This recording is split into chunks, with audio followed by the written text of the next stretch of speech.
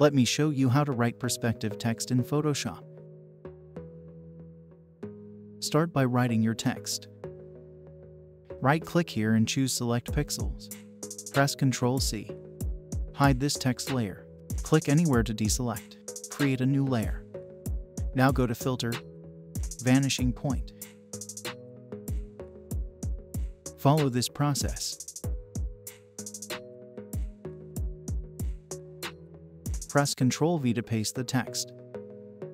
Press Ctrl+T, scale it and rotate it accordingly. Drag it here and adjust it.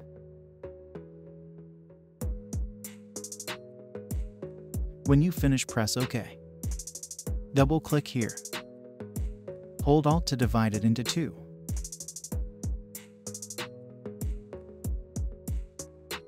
Hold Alt to divide it into two.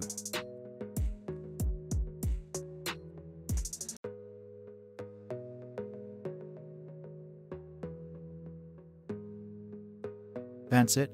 Hope you liked it. I made 18 Instagram carousel Photoshop templates for you.